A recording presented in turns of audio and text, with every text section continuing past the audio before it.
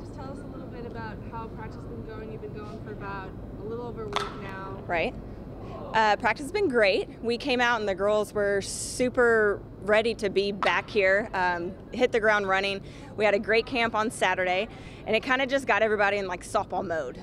So it was good to have them help with camp, and then Sunday we came out just rocking hard. So we've been working hard as far as hitting live, pitchers and catchers, they're my babies. So we've been really focusing on game-like situations, hitting the zones, and how to get batters out.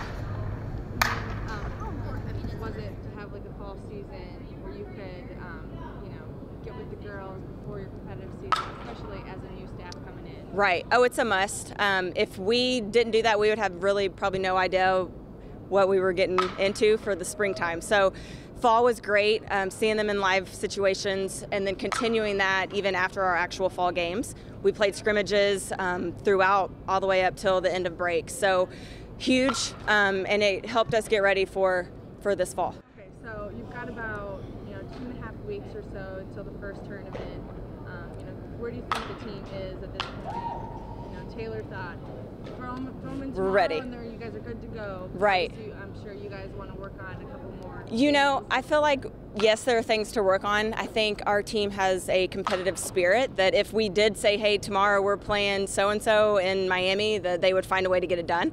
As a coaching staff, there's definitely some things that we're still going to touch base with, and then actually give them a chance to practice in live situations so we don't just start not so hot, And then just talk a little bit about, the positive of having Irwin being able to practice, inside, where it's pretty cold outside. You got snow right on the ground. You have this facility that you can actually do work before the season actually gets going. This is a great facility. We use it, again, I talk about hitting live and scrimmaging. We're literally scrimmaging in here, and a lot of places aren't fortunate enough to have that, and we are. So Irwin is our favorite spot in the winter because we definitely would not be outside, and it's definitely better than a gym.